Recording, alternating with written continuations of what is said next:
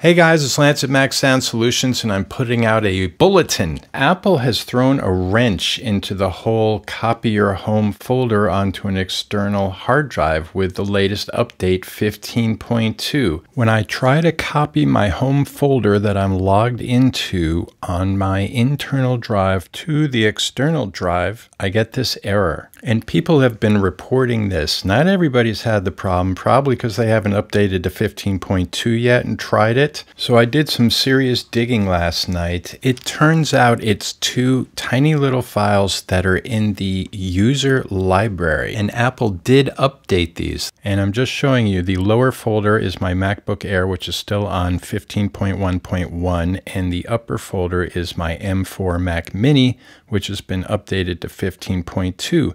And the files have different names. They've updated these files. I don't know if this is a bug or Apple threw this in there intentionally. I just have no idea, but it's definitely because of the update. I'm able to copy my whole home folder like I showed in the videos with my MacBook Air that's running 15.1.1, but the Mac Mini now has 15.2 on it, and that's when this started. So I'm going to show you three different methods you can use to copy your home folder to your external drive and use it in that location going forward. So I recommend watching the whole video and then picking the one that you're most comfortable with using. And I have a little bonus tip at the end that you're gonna like.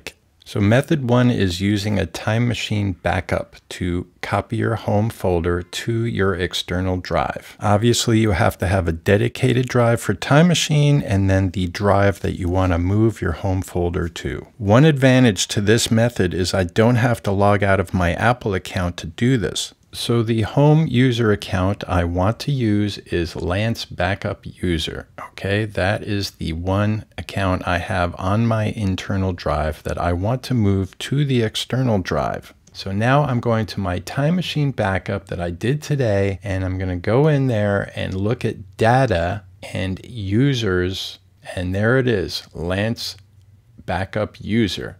And it's small and it makes it easy for me to copy. But if this was your account that you've got all your iCloud data and everything in, you can do the same exact thing. So I'm just going to drag it over to the users folder that I created on my external drive, and that's where I'm going to use it going forward after I activate it. So as you can see, no errors, no issues. It doesn't matter if you're logged into iCloud when you're doing this because you're not doing it from the internal account. And you're not going to get that error that Apple has thrown in to 15.2. So bingo, it copied, absolutely no issues. And now we're just going to go activate it. And I show you how to activate it in my other videos, but we're just going to go through the process very quickly here. I go to Users and Groups. I go to Backup User. I hold down the Control key on the keyboard, and then I click on Advanced Options and put in my Backup User administrative password.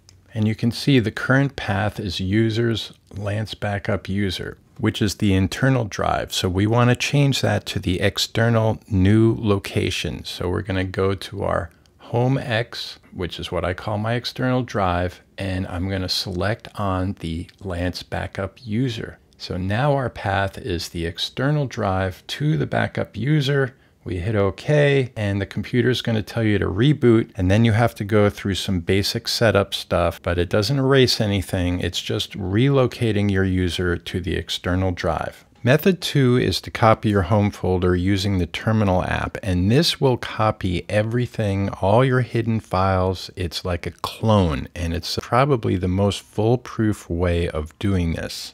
And for this method to work, you have to be logged into the internal account that you want to copy. And the other thing is that you cannot be logged into your Apple account, otherwise you will get an error. It will not work. You have to log out of your Apple account, make sure you're logged out, reboot after you log out, and then do this. So we launch the Terminal app, which is in our Utilities folder, and we type in the text that I have above. So we're going to type sudo space rsync space -avh space -- progress space tilde, which is on the upper left-hand side of your keyboard. Hold the Shift key. It looks like a little wave, /space. And the last space is very important after the slash, or else it will not work. If you mistype one little thing, it's just going to error out and it won't copy. And now that we've got that typed, we're going to go to our external drive where we want to copy our user to, and we're going to create a new folder and have it named exactly like it is on the internal drive. In my case, I'm using the Lance backup user. Is the internal user account I'm going to be copying. So I want to name it the same. And we'll just double check that. I'm going to look at my user folder on my Macintosh HD, and there it is, Lance backup user. That is the one we're going to be copying to our external home X drive, which is what I just call my external drive. You can call yours whatever you want, but that is what we're going to use. So now instead of having to type all the information, I'm just going to drag my empty folder from the external drive into the terminal window, and it creates the path for us to the place we want to copy our user folder to. Then you type in your login password. You don't see it on the screen when you type it in. You just type it in and you hit enter, and then it will begin the copying process. And it may ask you several questions, and you just hit allow and you hit OK, and then the copying will continue. And then when it's done, basically you now have a cloned copy of your home folder on the external drive.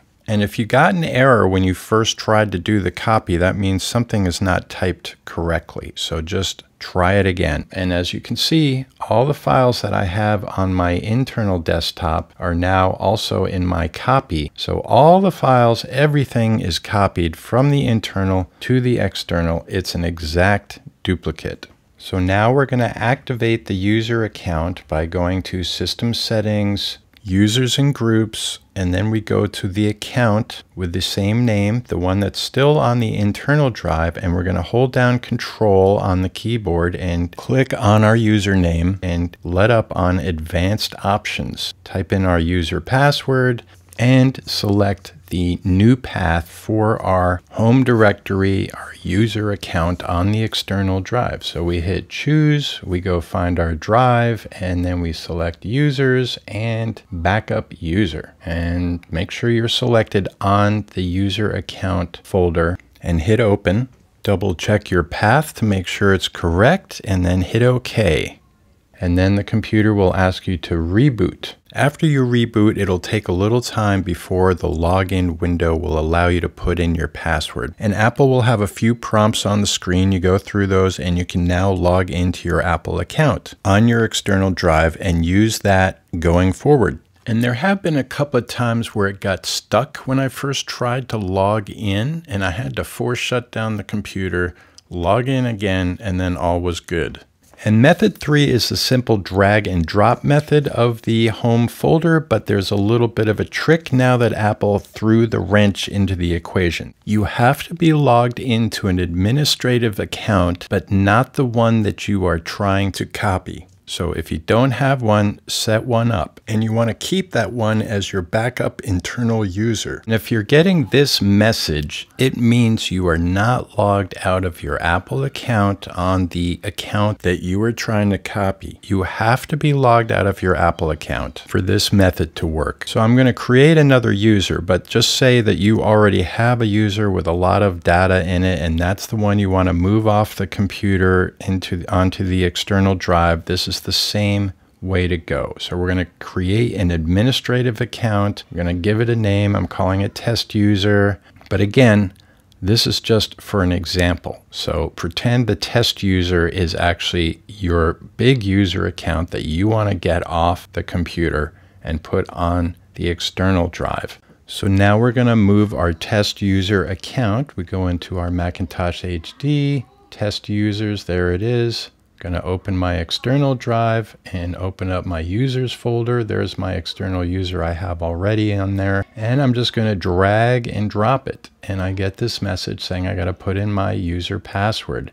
But you can see I'm putting in the user password for the account I'm logged into, which is my backup user, not the test user. And it copied no problem, no errors, because my test user account is not logged into my Apple ID, my Apple account, and I am not logged into the account that I'm trying to copy. I'm logged into the backup user and I'm copying the test user. Now this is important. So now we're logging into the test user account on the internal drive. I know we already moved it, but the point being is we now have to activate it so that it's going to use the external drive location going forward. But we have to do it from the same user account. We can't copy from the same user account, but we have to activate it from the same user account. So we go into advanced options, we type in our password, and now we're going to go select the path on the external drive.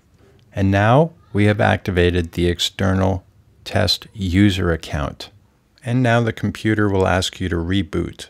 Whenever you move your user folder, you have to go through these initial prompts with Apple, and you can now log into your Apple account. And Apple Intelligence still works because the operating system is still running on the internal drive. Apple Intelligence only works if you're booting off the internal drive. If you boot off your external, you don't get to use Apple Intelligence. And now I've got one more trick up my sleeve, and that is to create a Sym Link for your applications folder. And after messing with this for a couple of weeks with the external user setup, I have figured out this is the best situation for your applications folder. It should reside outside of the user's folder, not inside it. What we're going to do is create a Sym Link, which will go into our user folder. And when we do that, automatically all our apps will go into Launchpad, and our App Store apps will download into the external applications folder, as long as you have the checkbox on apps larger than 1 gig set to download on your external drive. But only apps larger than 1 gig will actually go there. If they're smaller than 1 gig from the App Store, they're still going to go on your internal applications folder, and you're going to have to either leave them there or move them to the external drive yourself and then delete them from the internal folder. So we're going to launch terminal, and we're going to type in sudo space ln space -s space, and then drag over our applications folder from our external drive. And then hit enter, and bingo, if you look at our user folder now, sorry I had it blocked there, but you can see there's an applications folder with a little arrow on it, and that is the Sym Link. And it's basically just a system alias. So just as an example, I'm going to copy over Resident Evil 2 into my applications folder on my external drive. And once it gets there, it's going to show up in Launchpad. We're going to go look at games. It's not there, right? Doesn't exist. So we're going to let it finish copying, and I'll just speed the rest of that up. And now we're going to go look at Launchpad again, and there it is. Bingo. Our apps are now getting automatically put into Launchpad from our external drive. Okay, thanks for watching. Please subscribe to my channel. Give me that thumbs up, and I'll see you on the next Mac Sound Solutions video.